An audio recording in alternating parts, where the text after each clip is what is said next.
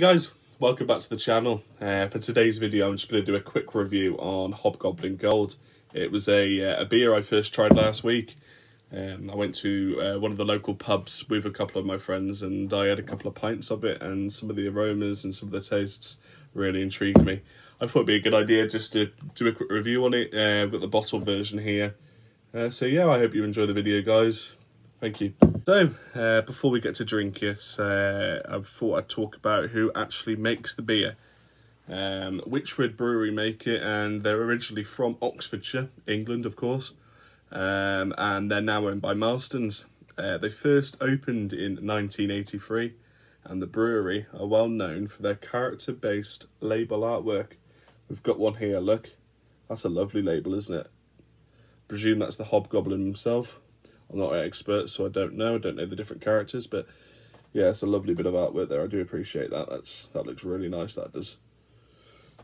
So here we are. I've got the beer glass right in front of me here, and the bottle, of course, and I think it's time to crack it open. Let's find the bottle opener first, then. Wherever it is. Let's have a quick search around my bedroom. Oh, here it is. Right. It's nice and easy to open. Let's have a smell of the aromas. It's got like a strong aroma, that has. Malty, a bit biscuity really. Slight hints of citrus.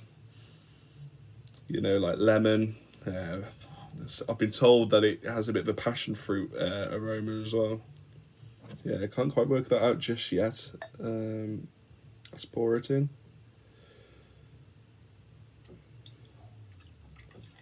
Yeah, it's a lovely colour. I don't think we're going to get much of a head on this. Oh, I might be wrong. There we go. So yeah, bit of a one finger head there.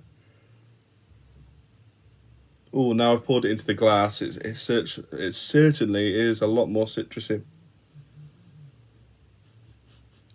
Oh, that is nice. So yeah, Hobgoblin Gold compared to Hobgoblin, I think it's more of a session beer. It's meant to be a lot more moreish as well. So I am looking forward to this. I'll give it a drink, shall I?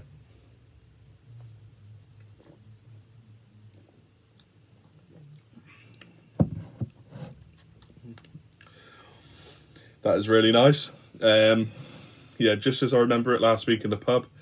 Not much of a taste difference, I don't think, between like on draft or bottled. Yeah, you get this overwhelming, almost overwhelming, like citrusy, lemony taste. It's got a bit of a kick, as you know, like the back taste of it. You get a bit of a kick at the back of your throat. The hoppiness, a bit biscuity as well.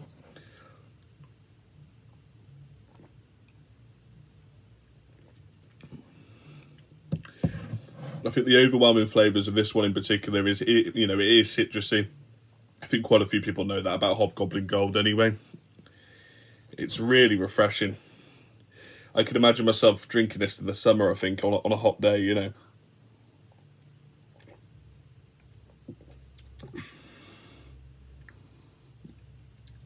I actually prefer this, and I was originally a massive lager drinker, but I think I'd choose this over most lagers now.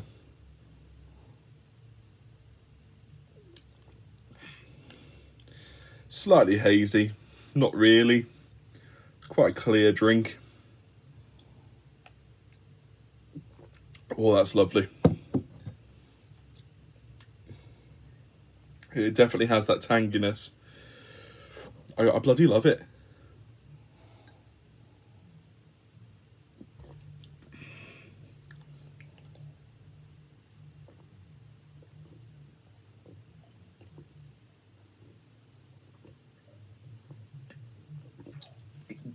Whew. Dripping down the chins again. Let's test how gassy it is. It's got some gas to it. Whew.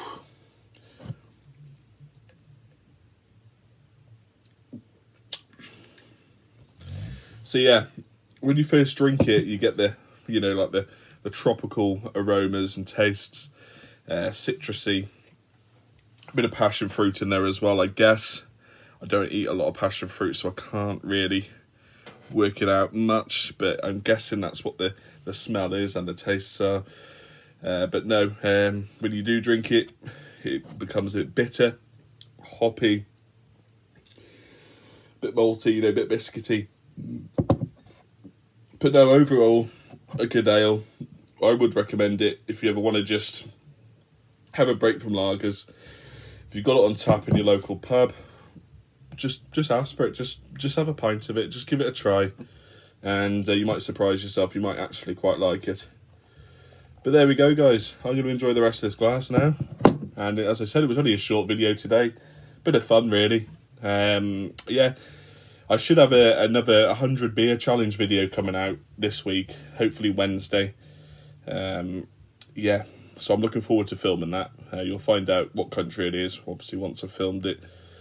But many thanks and cheers for watching, guys. And stay tuned for the next one. Okay, thank you.